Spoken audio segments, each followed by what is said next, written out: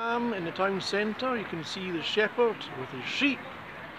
This is one of the landmarks of the town, and you can also see that there's tables behind me because they've got a pub, or a couple of pubs rather, and a coffee bar and a snack bar that all serve these tables.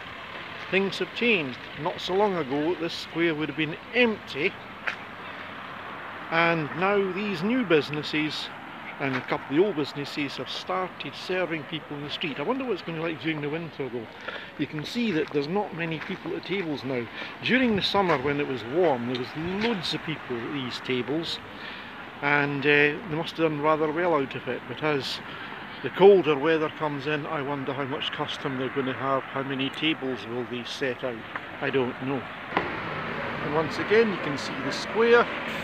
It's locally called Red Square because of the colour of the paving stones, but it's actually Festival Square. So they must have had a festival here at one point. I don't know what festival that might have been. And as I say, it's livened the place up. It's been a good summer from that point of view, especially when lockdown came to an end and people came out and met outside. In fact, perhaps that encouraged it to have people outside meeting, and these little businesses have catered toward that. And behind me is one of the businesses that started Pearson Street, Square One. It seemed to be the chief place here. It's got most of the customers, most of the tables, and it's been a great boon to the square and to the town. There, take a good look at Square One. This is sort of business that's taken off, but I await to see what it's like in the months to come. Trust and obey, for there's no other way to be happy in Jesus but to trust and obey. I'm into that. I've been singing that all morning. I must be full of the joys of Jesus, as we should be.